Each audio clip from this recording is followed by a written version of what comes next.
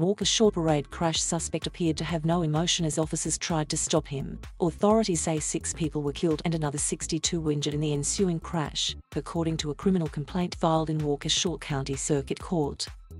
The youngest victim who died was only 8 years old, according to his family's GoFundMe. More than a dozen people remain hospitalized at a nearby children's hospital, and 3 were released Tuesday, according to the Children's Hospital of Wisconsin. Darrell Brooks, 39, was later apprehended by police and officially charged Tuesday with 5 counts of first-degree intentional homicide, according to the Waukesha County District Attorney's Office. Prosecutors said they will consider an additional homicide charge following the death of a 6th person on Tuesday from sustained injuries.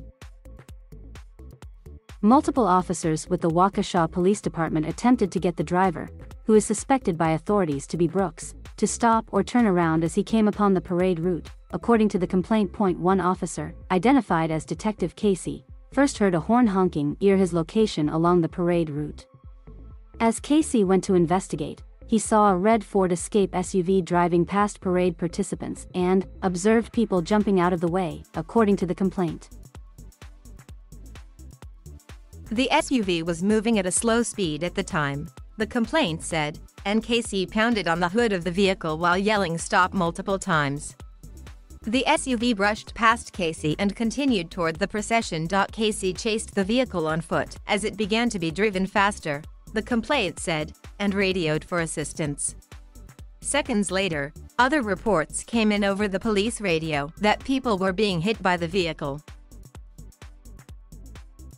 Another officer, identified as Officer Butrin, also tried to get in front of the SUV, yelling at the driver to stop the vehicle, according to the complaint.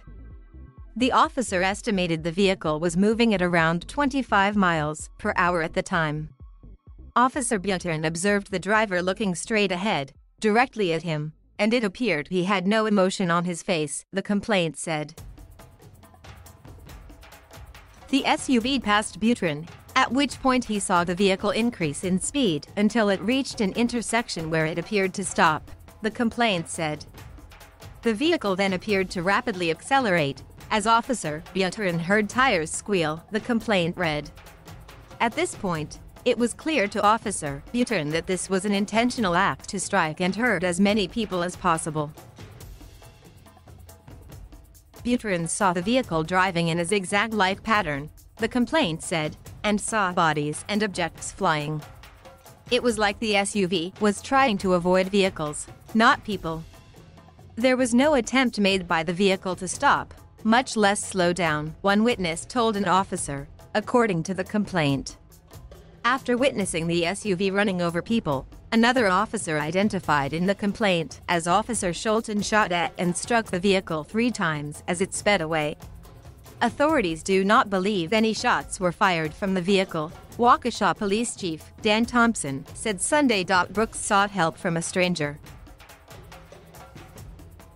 After Brooks allegedly fled the scene, he asked a stranger for assistance and stated he was homeless, according to a Waukesha resident. He was pretty flustered, Ryder said of Brooks, but described him as polite during their encounter. Ryder made Brooks a sandwich and let him borrow a jacket as he used his phone. After a few minutes, Ryder noticed police going up and down the street and had a feeling it was in relation to Brooks, so Ryder asked him to step outside. As Brooks spoke on the phone, the two were outside when Ryder said a nearby neighbor flagged him to the situation. Ryder then went to Brooks and asked for his phone and jacket back, he said, and Brooks complied. Ryder entered the home and then locked the door. Shortly after, Brooks began pounding on the door, Ryder said, claiming he left his ID inside. Ryder refused and told him he would look for it. Moments later, police arrived and arrested Brooks. Ryder said Brooks had called his mother to have an Uber to pick him up. Uber showed up maybe a minute after he was in custody, Ryder said. So I just think about sometimes if he'd gotten in that car, what could have happened? Brooks' bail has been set at $5 million following his initial court appearance Tuesday, with the judge citing potential flight risks. Doc Brooks had been out on bail after allegedly running over a woman who said she's the mother of his child earlier this month. According to court documents, 6 people have died from injuries. On Monday, authorities identified 5 of the 6 people killed as Virginia Sorensen, 79, Leanna Owen, 71, Tamara Durand, 52, Jane Coolidge, 52, and Wilhelm Hospel, 81. Another victim was identified Tuesday as Jackson Sparks, 8, according to the family's verified GoFundMe page. It is not immediately clear whether Jackson is the 6th parade death mentioned by prosecutors and confirmed by Children's Hospital of Wisconsin. This afternoon, our dear Jackson has sadly succumbed to his injuries and passed away. An update post to the page said 2 of the 16 children admitted to Children's Hospital of Wisconsin were able to go home Monday, the hospital said in a statement. 3 more children were sent home Wednesday, the hospital said. A total of 10 children remain hospitalized, with 5 in critical condition, 2 in fair condition, and 3 in good condition, the statement said.